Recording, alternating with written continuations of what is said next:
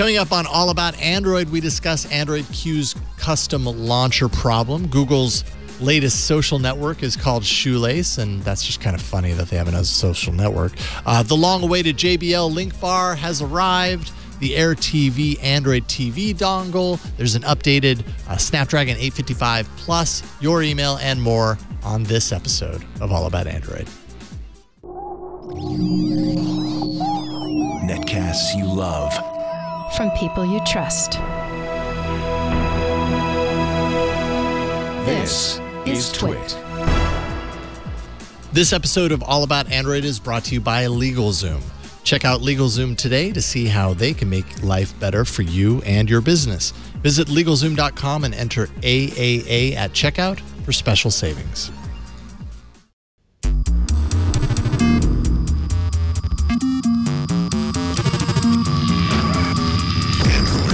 Hello and welcome to All About Android, episode 429, recorded on Tuesday, July 16th, 2019, your weekly source for latest news, hardware, and apps for the Android faithful. I'm Jason Howell.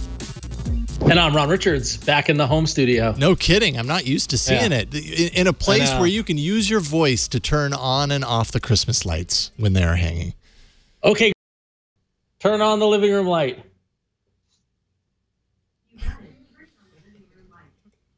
Hey! There you go. Oh boy, that's blooming hot.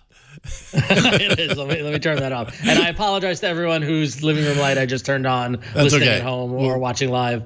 I apologize. We'll mute it on the podcast. Joining us, a man who is very familiar with the hazards of saying the OKG hot word on a podcast. It's Patrick Norton. How are you doing, Patrick? I'm afraid to speak lest I trigger anything at this point. That's all right. You are with friendly people who completely understand. You are welcome. You do so many shows. Host of Tech Thing, AVXL, Twitch, of course, here on the network. This Week in Computer Hardware. Also writing for Tested, Digital Trends. You're a busy guy. You know, it's a funny thing. If you stay busy, your children are less likely to not have health insurance or be hungry. That's very good advice that I take to heart, Patrick. That's what they say. Now that I've joined, the club, I had two. How do I know what you're doing at Marvel and your current pinball status, but I don't know the fact that you have two kids? Yeah. I really hope your wife can't hear this conversation. and luckily she's elsewhere with the children. But yes, no, we 6 months ago we doubled the number of people living in this house, so it's pretty good. We'll talk later. We'll talk later about it. Practically raises itself. I hope so. Yeah, again, that's what they say. Considering that they're born a minute apart, I hope that she catches up real fast. Patrick, it's great to get you on. Really happy to have you here tonight. And you jumped through fiery hoops to make this camera setup work because you had it set up in the other room. So I appreciate your effort. From the kitchen where my family will need to eat to hear and preserve harmony. Right on. House. Well, it's good. We can all understand and respect having harmony in the household. So it's great to have you on. We've got some news to talk about, starting with Victor and the news bumper. The thing that causes harmony in my house is when I activate Android News. Oh, Android News is activated. What is the hot word for activating Android News? I don't know.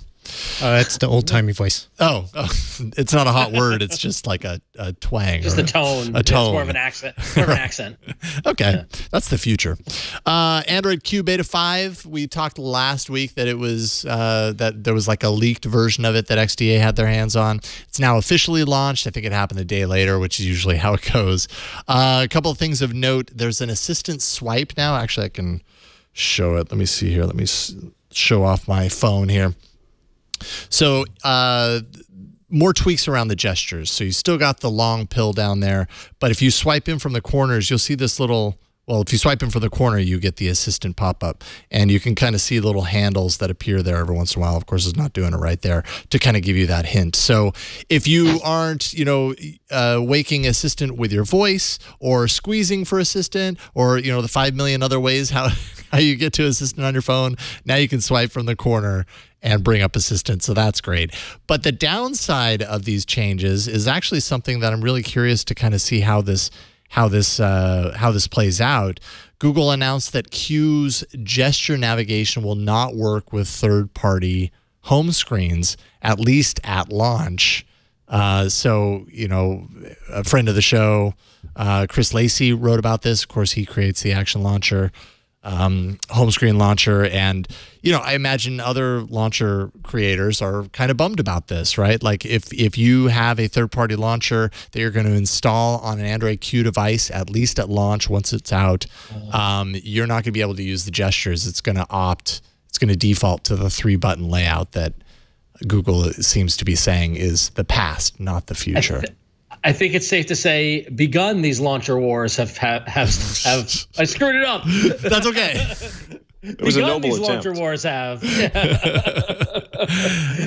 Yeah, this is a shot across the bow. This is Google. I mean, we talked about how, you know, Google takes some of the best functionality that other third-party developers put in things like launchers and other apps and adds it into the OS. And now here's something that a lot of users like to use that's saying, no, you need hours. Like you need to only use hours. And that's a scary precedent, I think. Yeah.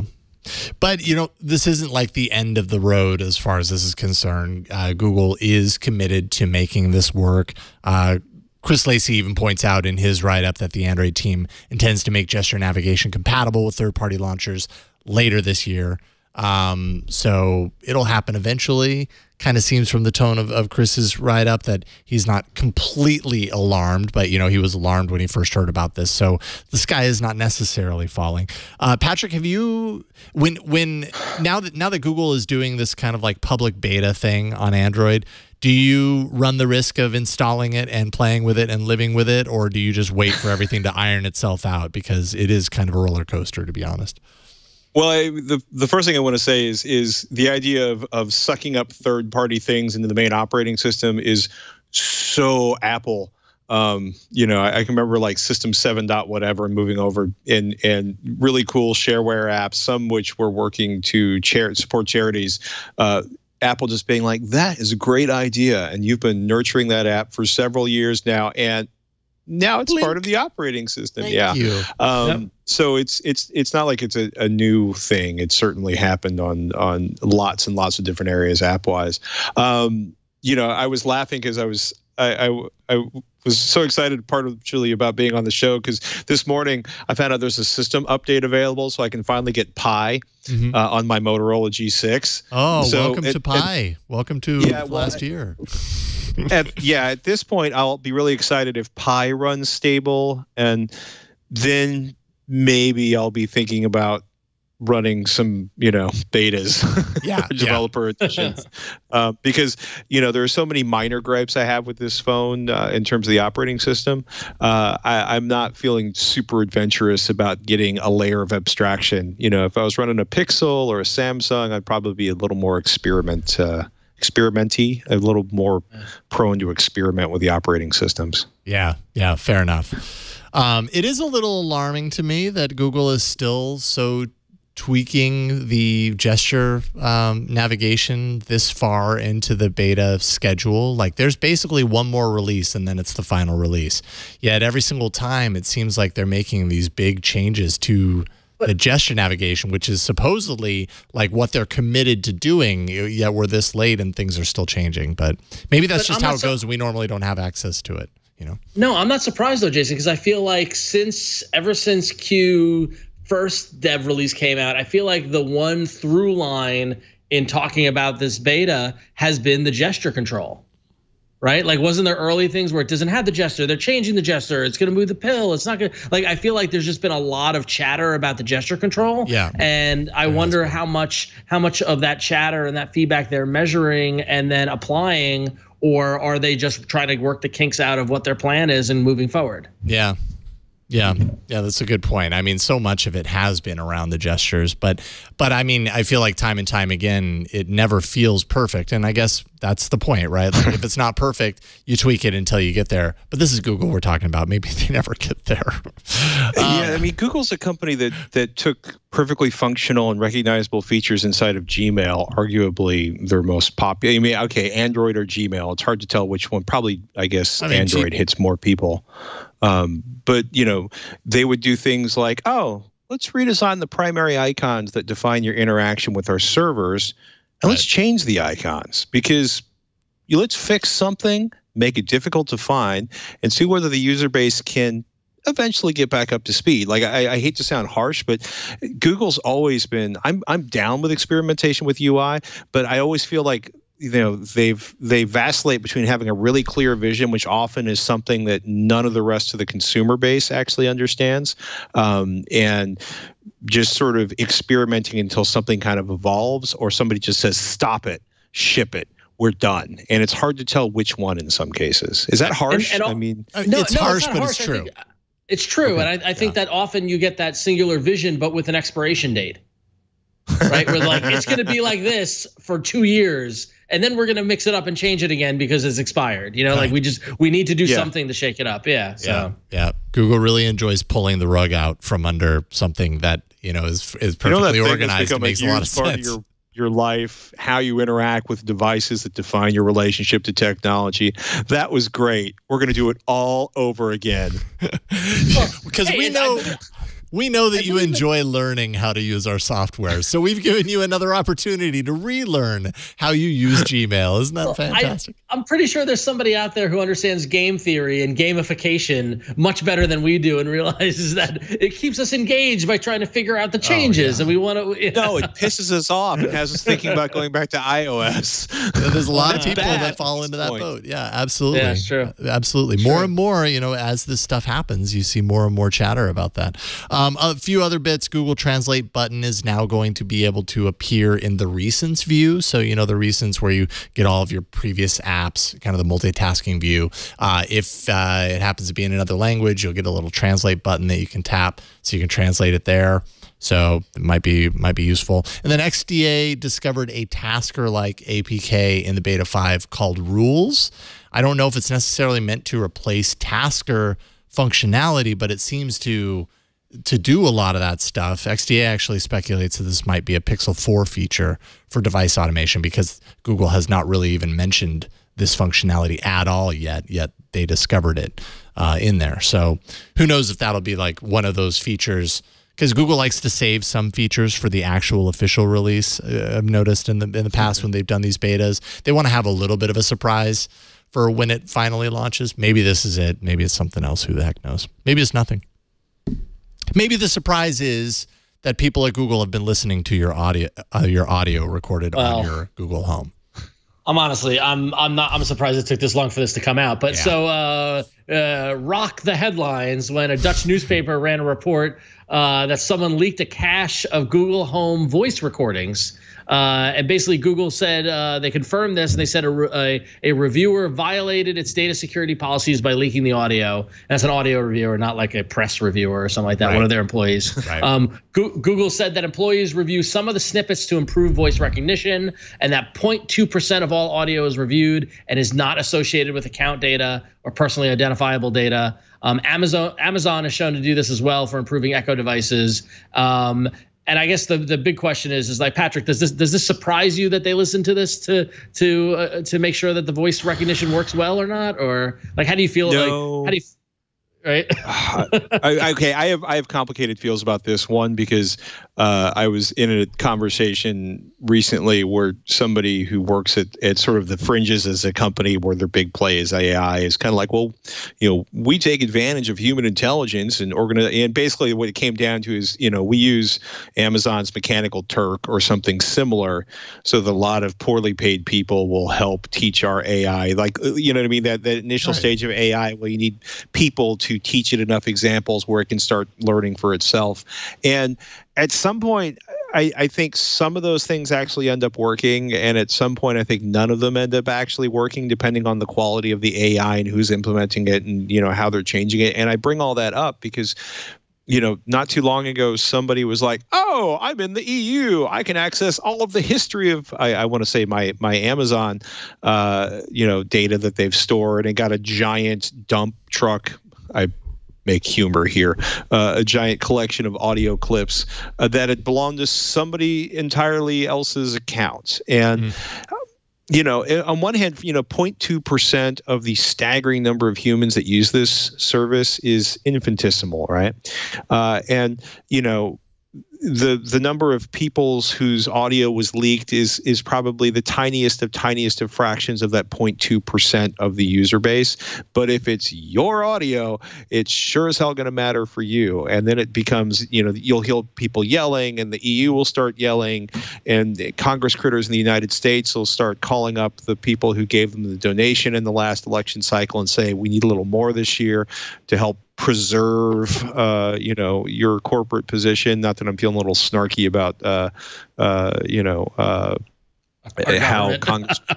Well, yeah. Well, it's not so much the government is, but it's just there's this really odd thing I'm watching where people are like super, super concerned about privacy, and then they're like, oh, I'll just give you all of my information in exchange for some stupid widget on your game that I paid for, and it won't get rid of the ads that I thought I paid to get rid of, but I wanted that particular whatever it is, and mostly it's like, how were they able to record this? What was the quality of the recordings? Were they holding up the microphone of their phone next to the speaker?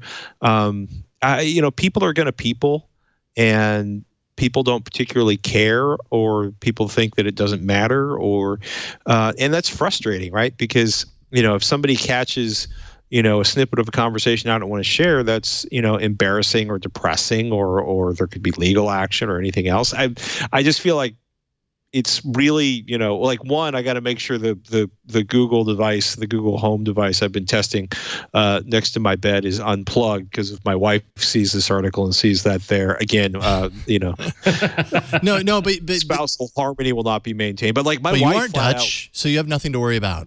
It's okay. Oh yes, because it only happens. It only happens. It happens to other people. It's fine. Yeah. No. Yes. I mean, no. But going back to this whole thing, I wasn't surprised to read this. I was just surprised that it got out, because of course they need to test it in some way, and they're going to use real life data and all this sort of stuff. And Patrick, you made the perfect point: is that there's a tacit understanding that's going to happen unless it's my data, unless and there's no way for us to even know that. Yeah. I don't care. If you want to listen to me and my wife argue over what we're gonna do when the baby's crying, go for it, Google. Say that now. But it's also, I know people who have security cameras all over their house, and they're like, oh yeah, it all goes to a third party, and not third party name of company that made their cameras, and I'm like, don't you feel a little uptight about that? All the video that's running of your house is scannable sometimes. And statistically, it's incredibly unlikely that somebody's going to see, the video of you and your wife getting crazy in the hallway, or you spanking your child or your dog, pooping on your portrait of, your grandmother, or whatever horrible thing is going to show up on YouTube next week. But people don't realize that there's not a lot of security. There's not a lot of privacy in a lot of these services. In a lot of cases, it's not particularly well implemented from a secure standpoint, or a sort of if a pen tester comes and looks and pokes it with a sharp stick, it's probably going to deflate. It's kind of alarming how poor. I think Google's doing a good job. I think Amazon's doing a good job. I think everybody else is probably a little bit suspect, but. Yeah. I work close enough with enough people that work full time in security that I'm probably a little amped up and perhaps tinfoil hattish by nature. Well, it's not a wrong place to be necessarily. You know what I mean? There may have been a time where thinking about that seemed like, well, what's going on? With your line of thinking, that's irrational, or whatever. Time and time again, we see examples of why that's maybe not so irrational, and why it is a good idea to at least consider it. I think a lot of people just don't even consider it, and then they become the 0.2%. Unlikely, but it can happen. And if it happens to you, like you pointed out, it's a pretty big deal. So, and then Qualcomm is updating the Snapdragon 855, which is the processor you're going to find in all of the, the last year's kind of most premium Android devices are probably running the 855 if they're on the Qualcomm chip. They're upgrading it to the 855 Plus, still very similar, obviously. This is like a an incremental upgrade at the halfway point, but it's getting an upgrade from 2.85 gigahertz to 2.96 gigahertz, so a little bit faster, also 15% faster graphic rendering with the Adreno 640 GPU update. So modest update. Apparently, it's going to appear in the Asus ROG. What does the ROG stand for again? I always forget. Flo, I think, is the one that always knows this. It was something. It is in gaming. It's right? a gaming phone. Yeah, the Asus ROG Phone 2 launches on July 23rd, and then probably the Note 10 that launches next month. I don't know, Patrick, I feel like this is maybe more your forte. This is like what you guys talk about on This Week in Computer Hardware. But what do you think about this? At this point, I think I hate to be underwhelmed, but at this point, I think there's so many ARM processors coming in so many different directions, and so few of us actually need even most of the performance of the mid-level. I just want, I want 6 gigs of RAM in my phone so that I no longer have to think when I'm switching between apps. Yeah, fair enough. That's kind of like my big goal at this point. It was interesting because I was looking at some. I cannot talk about any of that, but I was looking at some consumer tablets that will be coming out later this year. And it was frustrating because they were trying to hit a price point and, they put like 1 gigabyte of memory in it, which is typical for the target market they're going for. But it's like, it's gonna definitely load something. And then when you go to shift to another app, it'll basically have to clean everything out of memory and load everything out of storage. And literally. And I get why they did it. They're going for a price point. They want to have profit. But it's so frustrating as the kind of delta at this point between the expensive, like the amount of RAM in the expensive phones and the amount of RAM in the cheap phones gets larger and larger. I feel that for a lot of applications, they may be getting a little looser and looser with the amount of memory they use. That may be a complete fantasy of me projecting on why I need to justify buying a more expensive phone with more RAM. But for me, I just want to see more phones with more RAM, not like 12 or 16 gigabytes, but more relatively inexpensive phones with like 6 gigabytes of RAM, just to make switching between applications seamless and fast. To me, at this point, unless you're doing some crazy video editing or some really crazed gaming on your Android phone or your iOS device, for that matter, most of them have way more processing power than people use with the apps they run. It's just a deficiency in the amount of memory on there that really kind of rears its ugly head. Well, and we're starting to see these phones that are coming out with like 12 gigs of memory. Right. And, part of me wants to be like, what the heck would you? I mean, of course, I'll take a phone with 12 gigs of memory. I will always take a device with more memory, but why is that necessary? And so apparently it's very necessary. It's not necessary in most cases. Okay. Like once you get somewhere around 8 gigabytes, there's like almost no return at this point with the applications people run. What there is, however, is an ongoing battle in mainland China. Remember the megahertz wars where people would put like the megahertz on the side of the PC box? Yes. And even long after, there was very little correlation between the speed of the processor and the amount of work it would get done. Where a slower processor, i.e. one with a lower megahertz number, might be considerably faster than one with a higher megahertz number.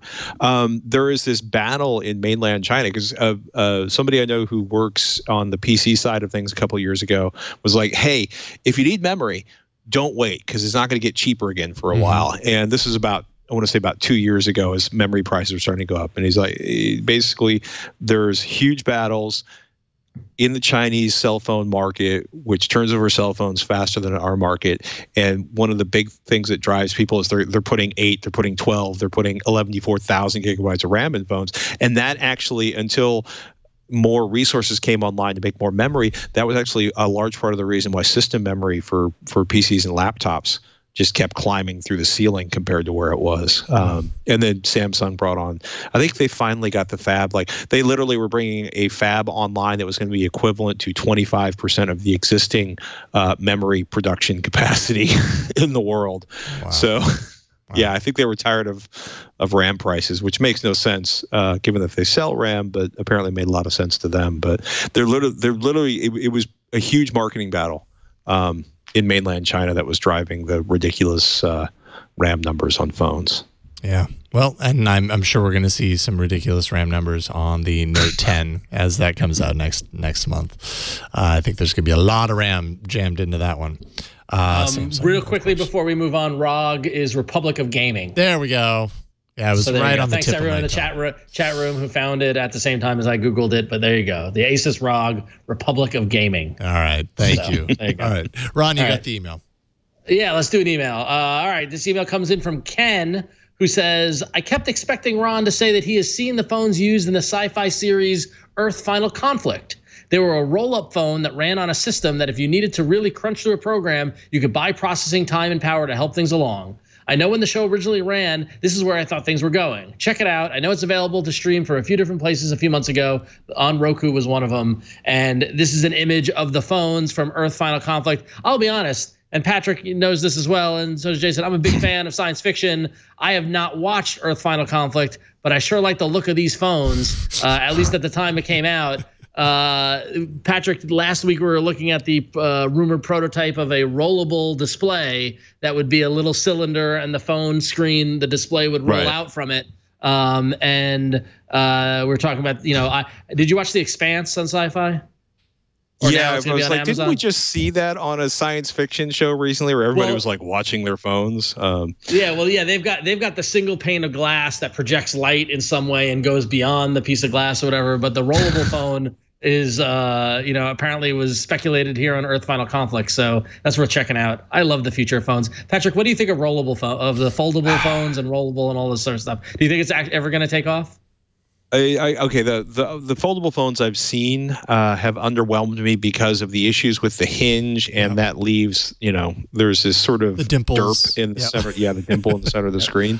I find that frustrating, and for the prices they're charging, I find it completely unacceptable. Yes. You guys have seen me in real life, so you know that for me to make an issue, like if you've seen my truck, for me to make an issue with something aesthetic means it must be really irritating.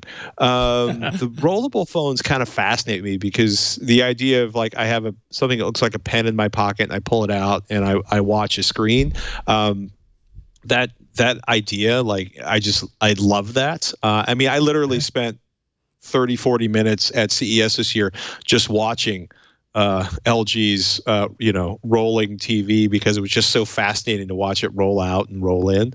So obviously I'm easily entertained, but I want to see the aesthetics, and I want to see something that actually. My problem is I want something that's going to be sort of rigid when it opens up, and isn't going to be all sort of like a rolled up scroll thing. What's acceptable at the margins of a 100-inch projection screen when you're watching a movie is going to be really, really irritating on something that's 8 or 10 inches in front of you.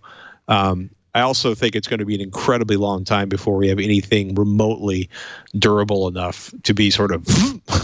Well, I don't want to think about that. That means thinking realistically. But I very much I'm with you that I want it to roll out and snap and then be rigid. And what I want to see is actually what the interaction looks like. Like what is the what is the haptic feedback? If anything, what is the kind of the responsiveness to your finger and as you're using it? Because up to now we've just seen the concept of the screen rolling in and out. I haven't seen it in use, so I don't know. I mean, I just want different phones.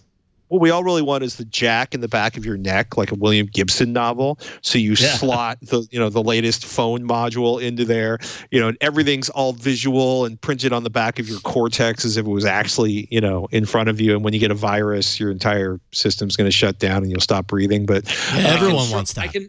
I mean, you want to get sci-fi, man. It's all about eliminating the phone, eliminating the rolling screen, and having it show up inside of your skull because you are directly connected to the internet via, Yes.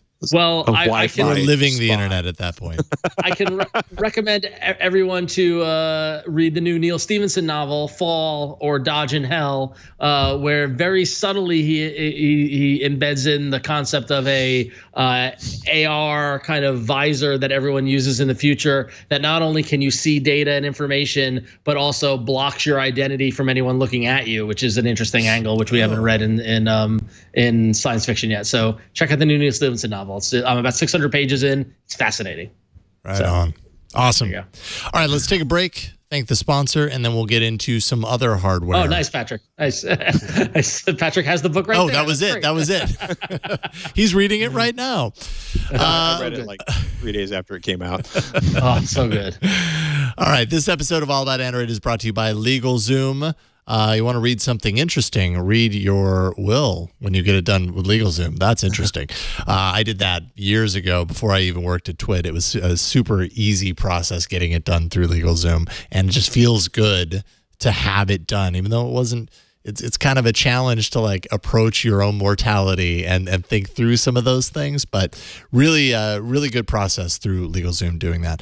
But that's not all that LegalZoom is all about. Becoming a successful business owner doesn't just happen. It takes hard work. It takes resources, maybe a little bit of luck as well along the way. And for business owners, one of the best resources to help you run your business is LegalZoom. So yes, they're great at, helping you construct your will, but they're also great at a number of other things directly related with your business. LegalZoom was created 18 years ago to help you confidently get past the hurdles that come with owning a business. Since then, over 2 million people have trusted LegalZoom to help start or run their businesses. Whether you have questions about incorporating or forming an LLC, maybe you need tax advice, contracts to be reviewed, information on trademarks, they have a network of independent attorneys and professionals that can provide you the guidance that you need. And the best part is you're not going to be charged by the hour like you would if you went with a law firm. LegalZoom is not a law firm. They just put you in touch with the trusted people that know what they're talking about. Let LegalZoom help you with your small business worries so you can focus on what you do best. Visit LegalZoom.com now and get special savings when you enter AAA at checkout. That's LegalZoom.com. Make sure and enter AAA for special savings. One more time, that's LegalZoom.com. Enter AAA at checkout. And LegalZoom is awesome. Check it out for yourself. It's where life meets legal.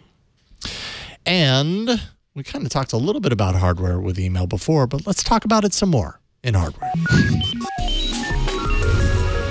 We've got other things to talk about.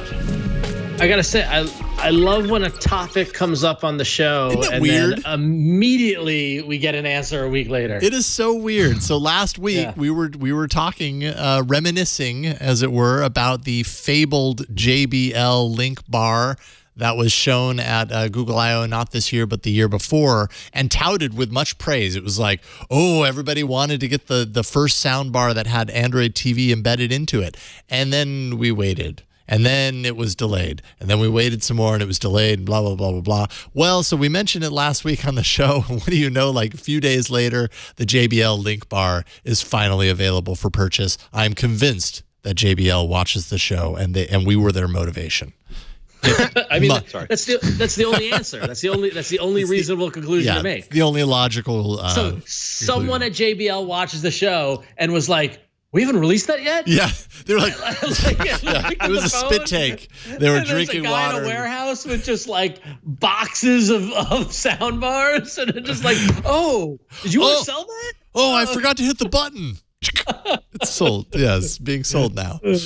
So if you want one, you can go to JBL or a number of other fine places for buying technology and get the $399.95 JBL Link Bar so that you can say you have the first soundbar that has Android TV and Google Assistant built into it. So even when it's off, it's still a far-field microphone embedded into it, and it acts as an assistant point. So it's like a Google Home. So this is great. It's great that we have Patrick on because I want to say maybe, what year is it? 2019. So I want to say maybe 11 or 12 years ago, Patrick, you told me once never to buy a TV with any software on it, just buy a dumb monitor and plug things into it. Well, I'm still of that opinion, but now you cannot buy any dumb. There are fundamentally no dumb monitors. So I got into a really funny argument with Robert Heron from AVXL, I don't know, about a year and a half ago. And I was like, just stop.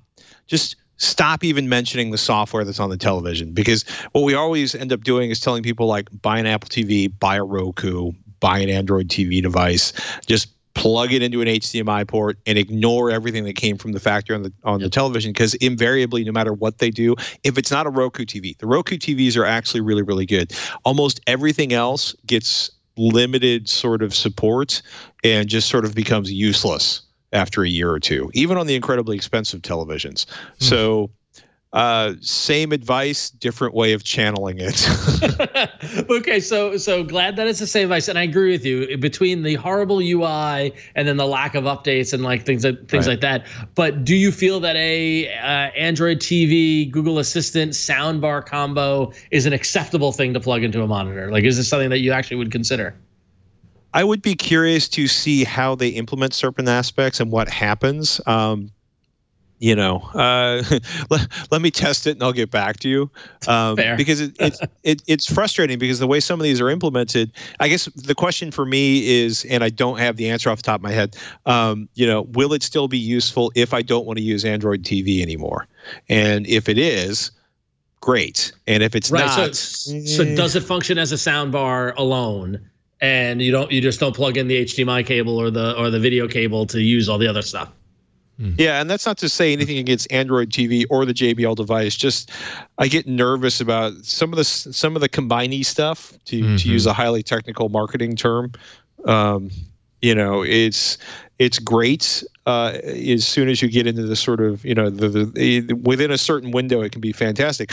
Much like that operating system on your new television, and when you get outside of that, things get kind of ew. Okay, so it's got a Chromecast built in. It's got 4K HDMI inputs.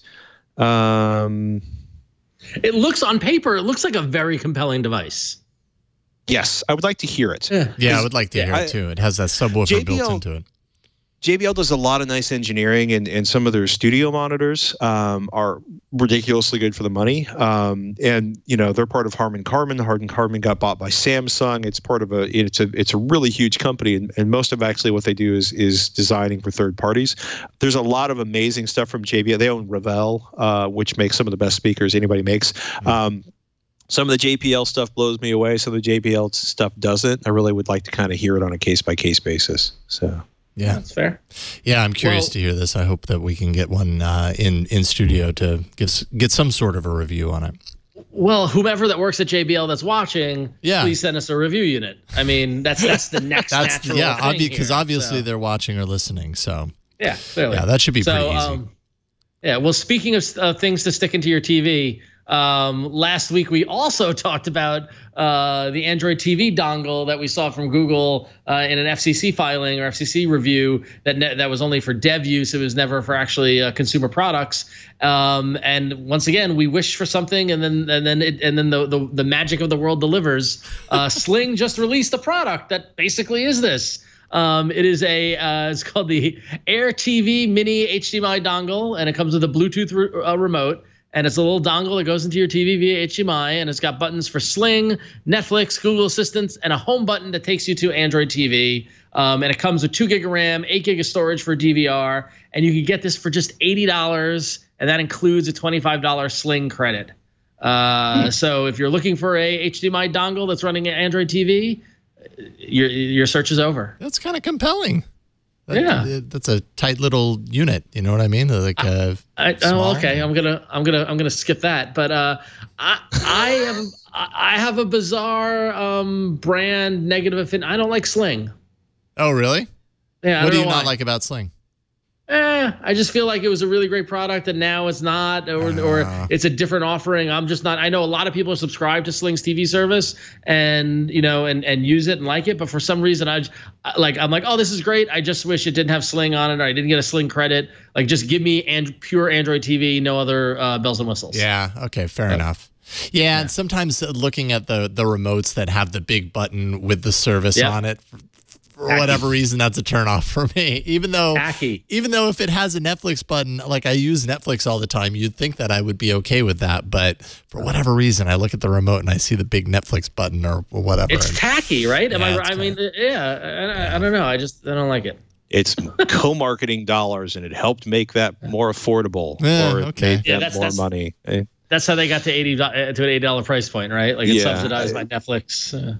I'm trying to remember what it was that showed up as a particularly large button on a remote we looked at several years ago, and I laughed because I was like, "Who is this?" And a couple of years later, the service kind of like floated and apparently spent all of its venture capital on putting big buttons on remotes, and then disappeared. And I remember like thinking about that and being like, "Well, that was just worthless," And of course, you couldn't remap the button, right? Exactly. But you had this button for like a service you never heard of right there on the remote, and it's forever embedded on the remote. Yeah, I don't think anybody used the remote for that particular piece of hardware for very long, but all right. The dream was magnificent for several minutes. Right. That's so much potential. So much potential.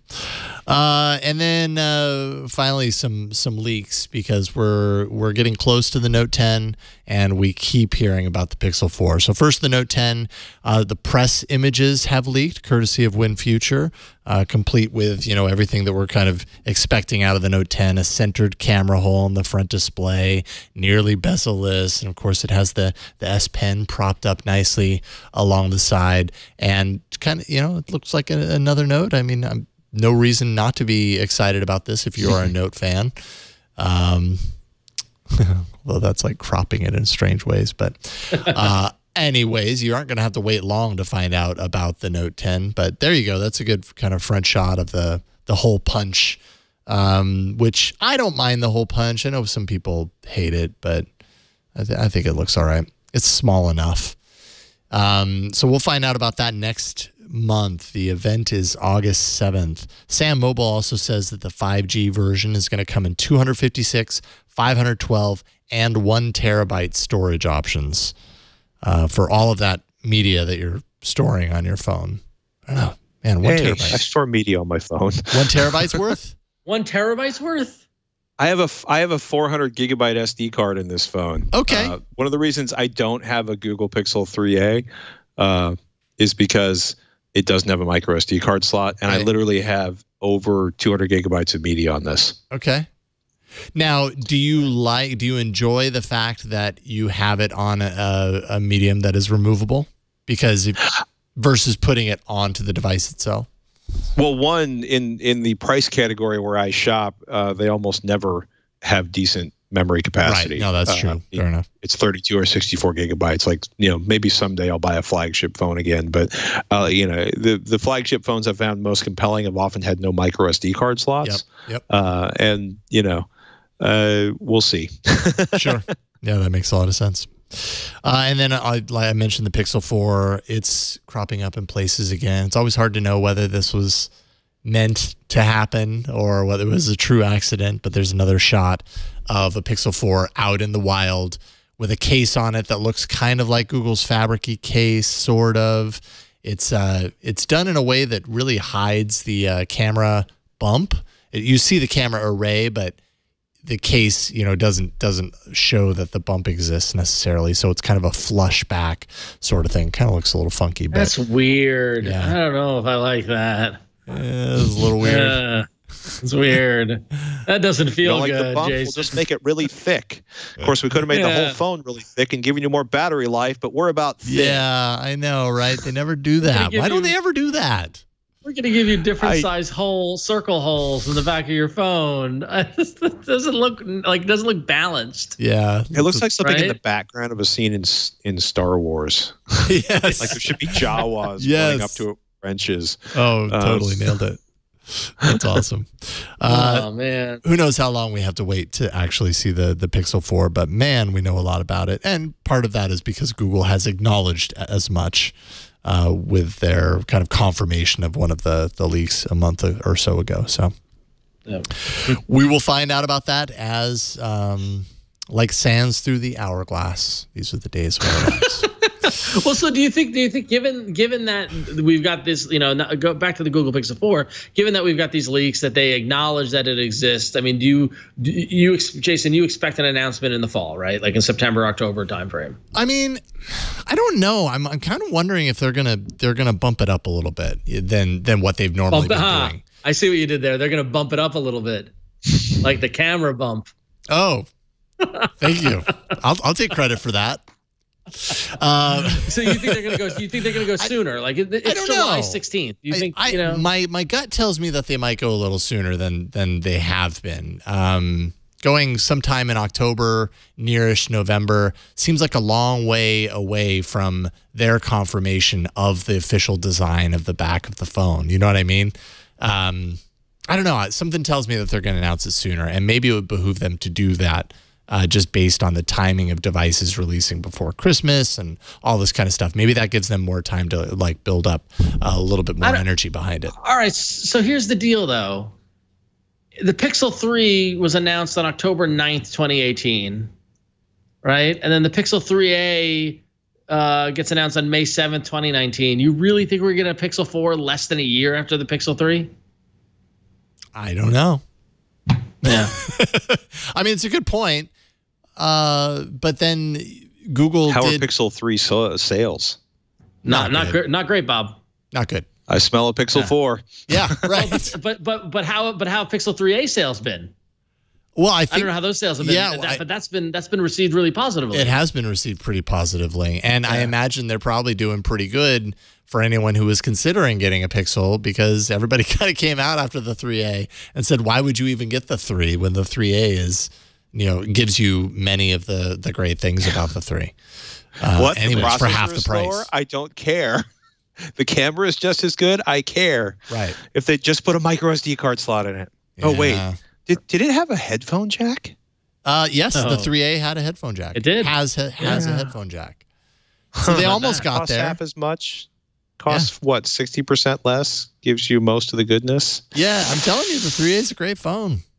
I stuck with it for much longer than I normally would after reviewing a phone, because there was no real reason for me to switch back. I was completely convinced that I was on the same phone. So, so it's a good phone. So I'm just saying I don't know where I'm pulling it from, but I kind of just have a feeling that they might do it a little bit earlier. I have a lot of feelings on this show, and most of them don't pan out, so don't listen to me.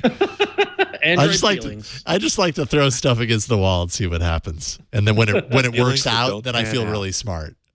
Yeah. All right, let's talk about some apps up next. Sorry, I didn't give you much preparation for that.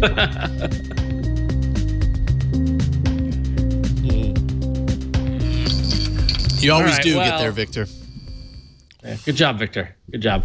Well, when Google's not busy, releasing new phones, they're releasing new social networks. Yeah. Going back to earlier in the conversation, how everything at Google seems to have an expiration date and then come back sooner or later. Google just couldn't resist the temptation to release another social network. This time it's called Shoelace.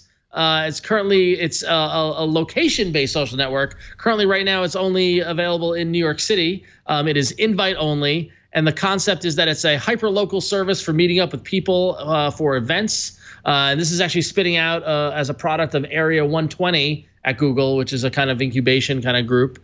And those of you who might have long memories might remember Google did another app back in 2011 called Schemer that did this, that helped to kind of plan events and things like that, local-based things. And that was closed down in 2014. Here we are 5 years later, 2019, Shoelace. Given that it is NYC based, I signed up for the beta. I have not got an invite code yet, but when I do, if I do, I will take a look at it and see if someone like this woman in the photo is available to hang out.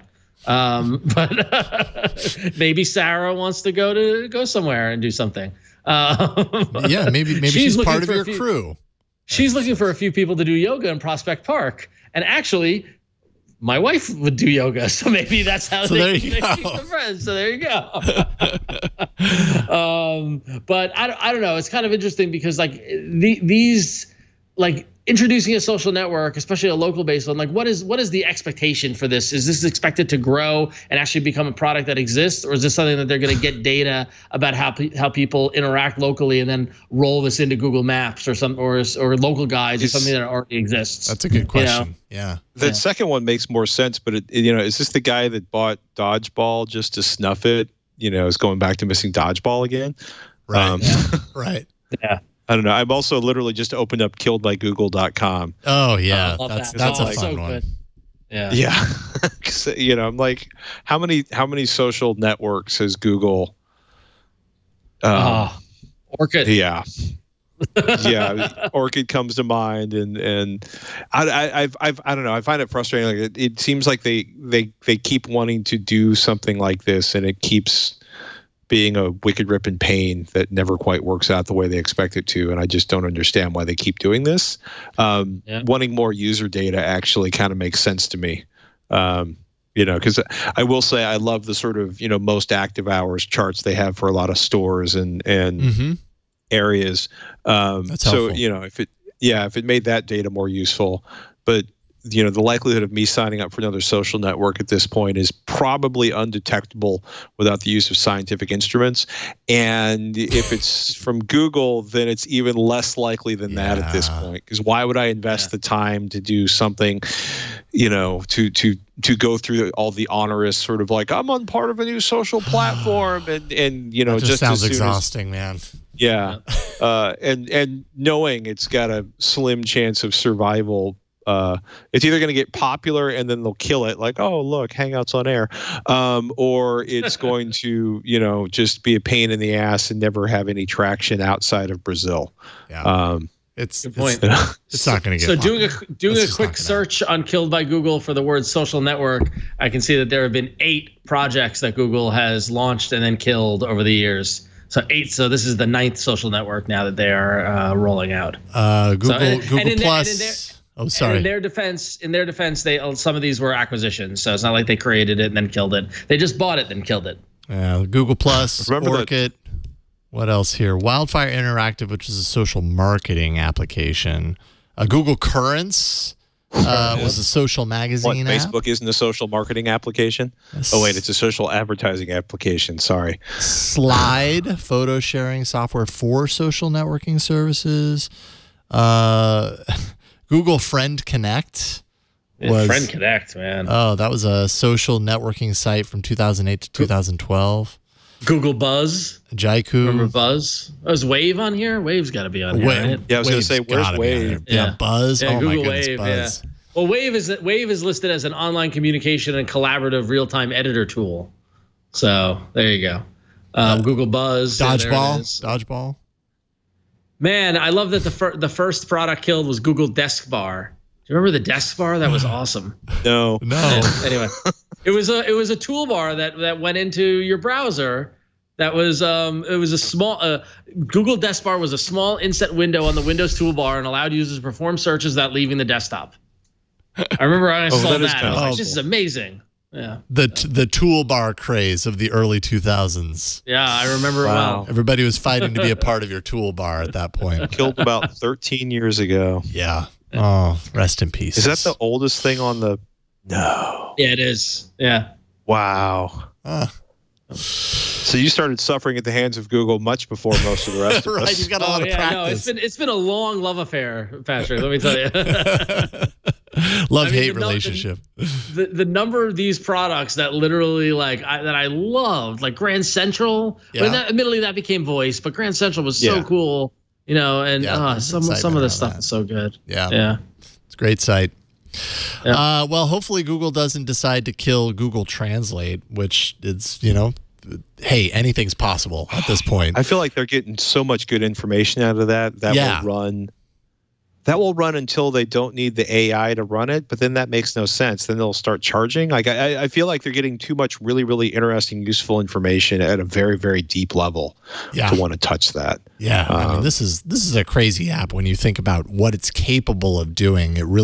It's just one of those examples of like, this feels like the future. Google Translate is getting a new update. In this case, it can now auto detect the appropriate language using the camera. So if you come upon a sign, it's in a language you don't know and you can't recognize, so you can't automatically go to your app and say this is in this language or whatever. You can point the camera at it. It will detect what the language is and then automatically translate that into your own language. Which, you know, once again, really, really handy and useful if you happen to be traveling.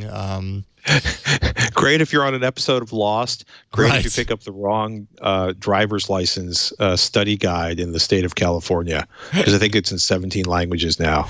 It's like, oh, finally. And I have to study for the test. Finally, I can learn how to drive.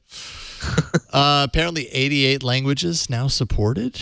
That's insane. Yeah, I know. It's just such a great app. I have very few opportunities to use it, but I love that it exists, and I love the way that it does this automatic translation where you point it at a sign, and it's like it matches the font and everything looks good, but it just changes the words, and it's just magical.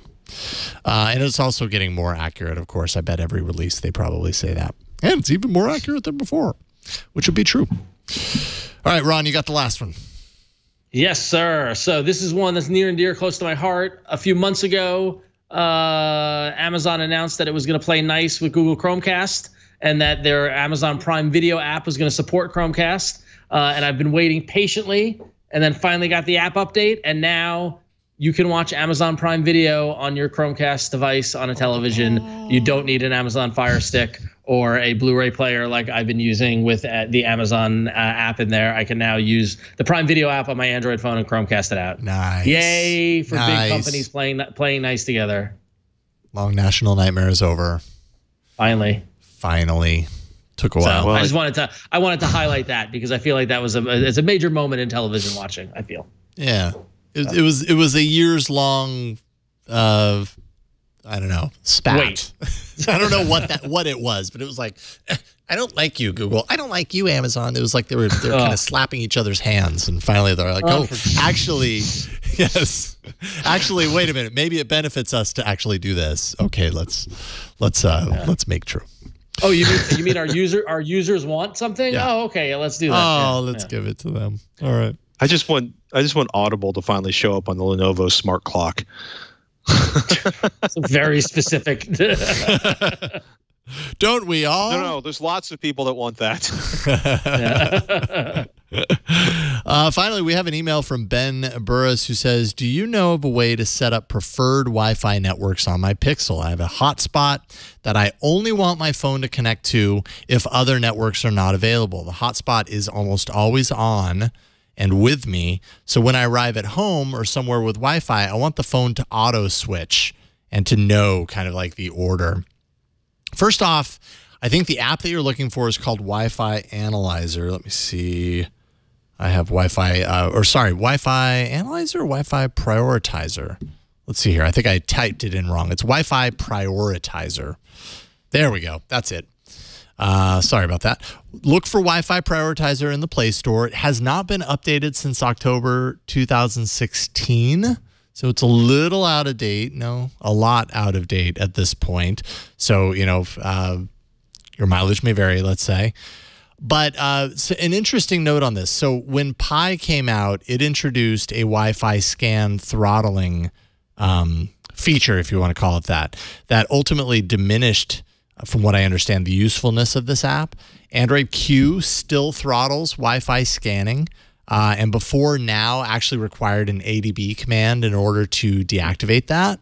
But talk about synergy, Android Q Beta 5 that just came out introduced a new developer option. So if you've opened up the developer options on your phone, you can find you can deactivate Wi-Fi scan throttling without the required ADB command. So you can go in there, deactivate that. I haven't tested it on Wi-Fi Prioritizer myself to know whether that kind of opens it up and solves the problem that people were experiencing, but it looks pretty positive given that feature is there. So if you don't have this yet, obviously this is just in the beta. Maybe you aren't on the beta channel. You know, Q's right around the corner. And if you have the Pixel, you're going to get the update. So you've got that to look forward to. And I wish I had an answer for you for now, but that's what I have. That's all I have, because the outlook, you know, with Pi and it being all messed up probably kind of shoots that down until you get the update. So look for that. So Ben, thank you for writing in. AAA@twit.tv if anyone wants to write in with your questions. Hopefully we can help you out.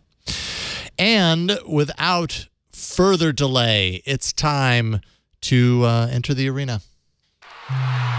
So many enter, but only one lives. Android Arena. All right. So I had to pull some results from a different time because people don't like fun. Shenanigans. So I had to pull the results from a little bit earlier than right before the show, and it turns out that when I did that, Launchboard won with 29.8% of the vote. And Launchboard, who was that? That was Flow. InLight Pixaloop was second with 28% of the vote. That was Team Guest. Third place, it appeared to be Dr. Mario World at 21%, and fourth place, Easy D&D, that's yours, Ron, at 20%. The margins on this are so tight. Oh, isn't that weird? Yeah. So that's what we have. Hopefully that was enough time for Wade County. Did he have any of the results, or do we even know? I don't know if Wade County is here tonight, so we might not have the results of the competition. All Although right. it is there's Wade County just coming in at the last minute. So he was waiting for us to read them. Just waiting for it. Through 27 weeks of arena fun, Flo is in first place with 86 points. The guests have 77 points, which is now represented by Patrick tonight. I'm in third with 56 points, and Jason, you are in last with 54 points. Yeah, so he made a correction, 53, so I'm one less. 53. Why did I say that correction out loud? I should have just gone with 54. So that means that based on those results, I should go first, Patrick goes second, and you go third, Jason. All right, so I'm reordering that. Oops. Okay, there we go. All right, Ron, I've got yours installed. Tell me about it. Cool. Yeah. So if you are like one of the many, many millions of people who use WhatsApp, this app will be of interest to you. Or if you use any other messaging app that allows people to send you voice messages, if you're like me, often you're at work, you're in meetings, you can't really listen to that voice message. This app called Voice Pop will transcribe that message to text for you in a seamless fashion, which is pretty magical. They've positioned the app mainly around WhatsApp because they're smart, because literally millions of people use it, but it will work with other apps that use audio in it. And here Jason's got it in front of him here. Once you install it, basically all you need to do is install the app and then go into WhatsApp. And earlier I sent Jason a voice message. Long tap on the voice message, Jason, to bring up the menu up top, and then choose share, the share button. And then Voice Pop should be right there.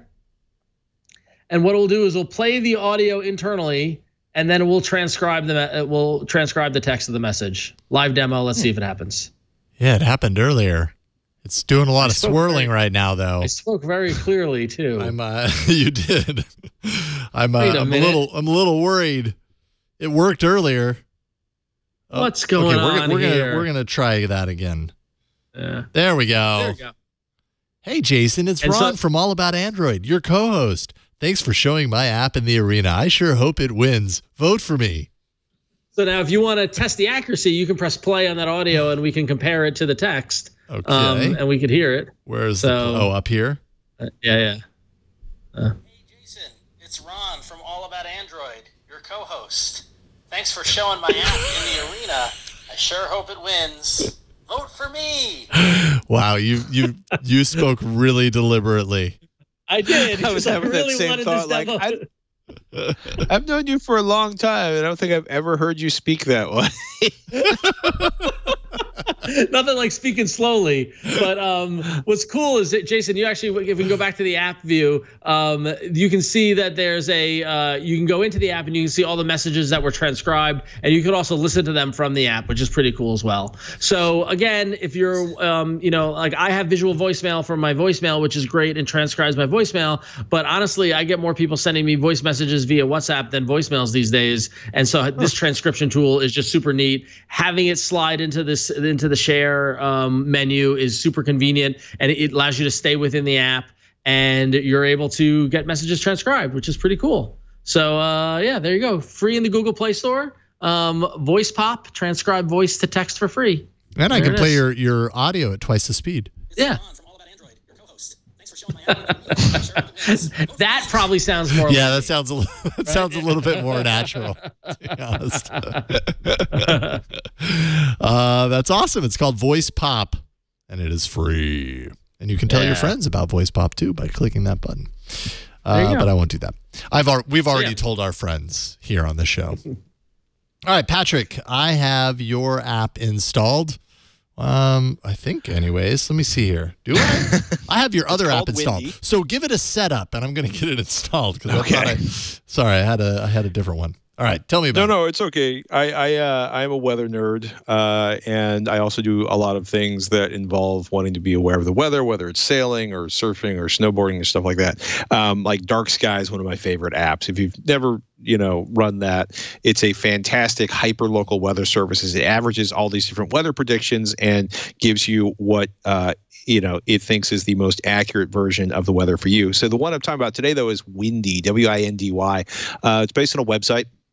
And it is a incredibly beautiful visualizer that lets you actually, like right now, what you're looking at, that's probably the actual wind offshore on the Pacific coast. And if you expand it with your fingers down on, Petaluma or San Francisco, you'll see more and more local information on there. And go ahead and there you go. That's a big chunk of Central California, Fresno, and that's a good one, Santa Rosa. Come on, Petaluma. There's Petaluma.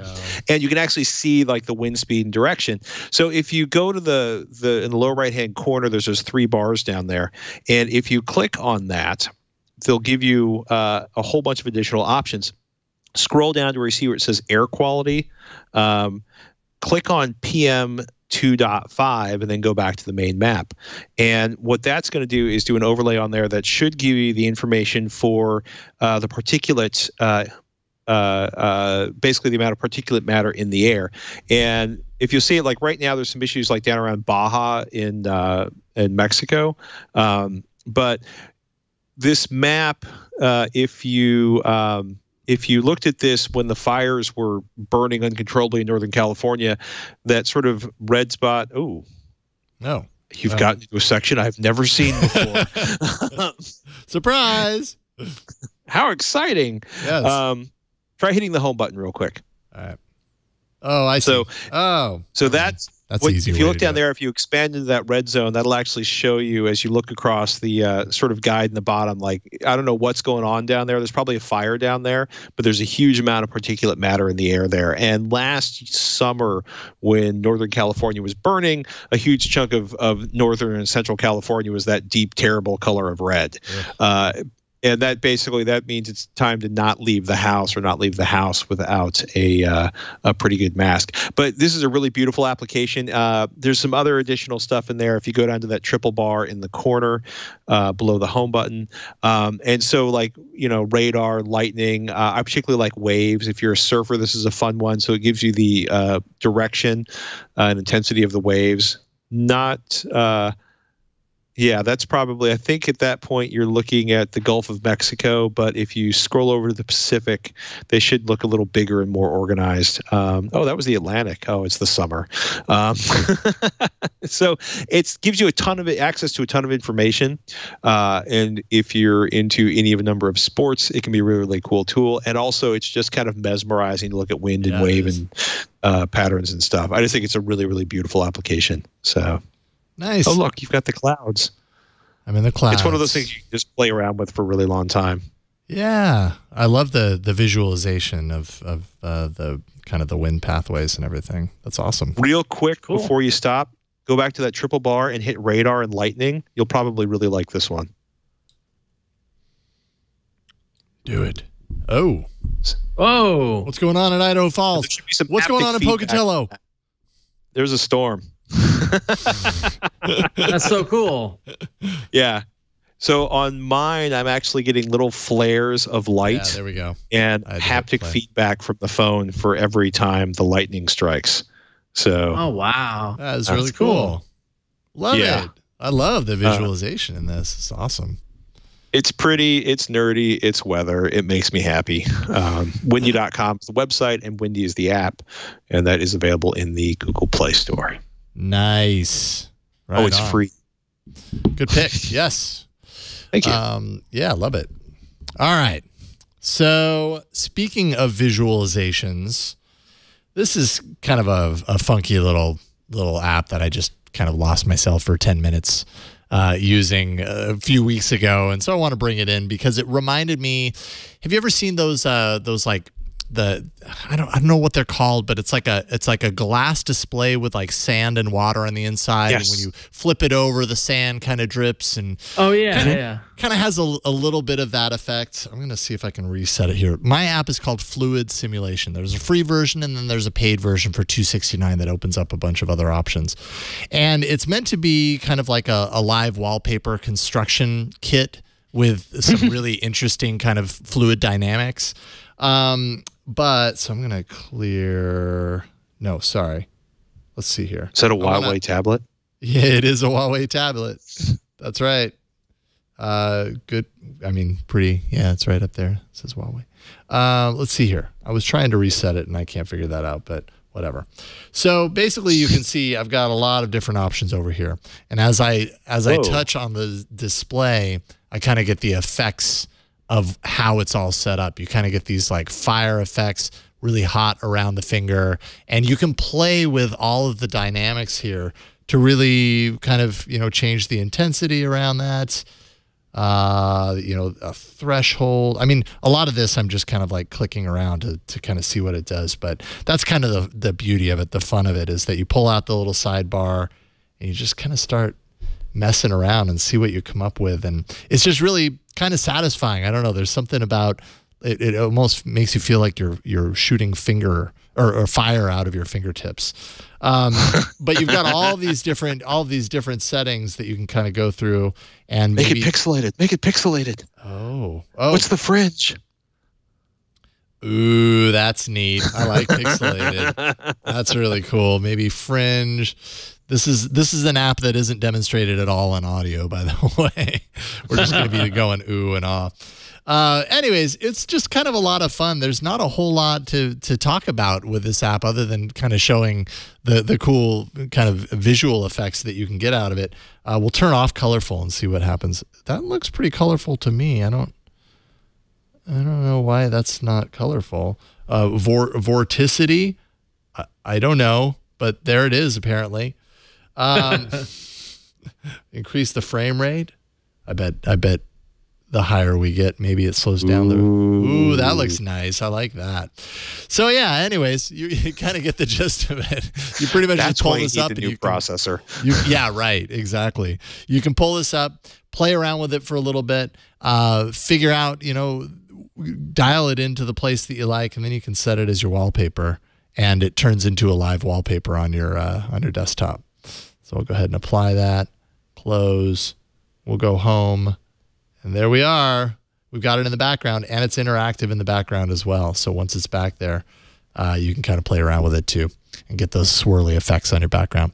So it's kind of simple, but there's a lot of tweakability to it. So if you just want to kind of kill 10 minutes and create something splashy and interesting, check out Fluid Simulation.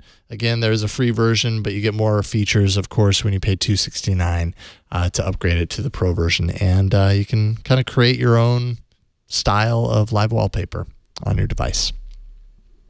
So it's now time for you to vote. twit.to/AAA poll 429 is where you'll go. twit.to/AAA poll 429. Place your vote for your favorite app. Is it Voice Pop, Windy, or Fluid Simulation? When you place your vote this time, you're not going to see your results. And I'm sorry about that, Victor. But you won't see your results. We're going to have to surprise you with the results next week, and we'll see how that goes. We're going to see if we can. We will see. We're going to see if we can thwart shenanigans. Oh, yes. And Victor votes for Fluid. This is what you see now, so there you go. Victor voted Fluid for my app. Thank you very much, Victor. I appreciate that. I'll give you my dollar bill at the end of the show. The $1 bill that I have in my wallet. Patrick, so great to get you on. I think the last time you were on, I was off the show. I think it was you and Ron. Yes. And so I'm stoked to get the opportunity to bring you on when I can actually be on with you. Thank you for I'm delighted to be sacrificing your evening for us.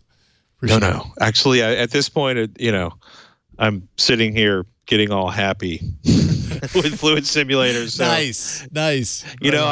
I've done longer things for less reward, so I'm good. And it's been fun. Any reason I should delay updating to Pi? Should I just, as soon as I'm done with this, is it Pi time?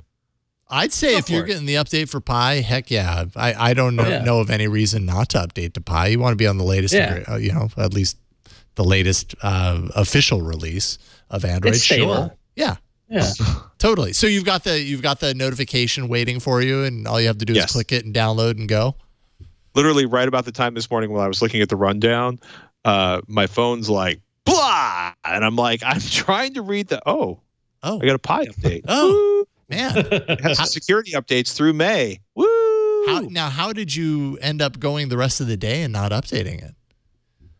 I have because when I see that, I'm like, issues gotta do it about my phone eating its own tail. Okay. Fair enough. And I wait till the entire family is gathered in one place, and then and only then, when I know everyone is safe and secure, and I'm a 2-block run from the police station, then I update my phone. Got it. All right, fair enough. I understand. Yes, I say update. Wade County in chat says it'll be your last update on that phone, Patrick. I don't know that for sure. Wade County seems to think so. So. I'm sure he's right. Keep that in mind.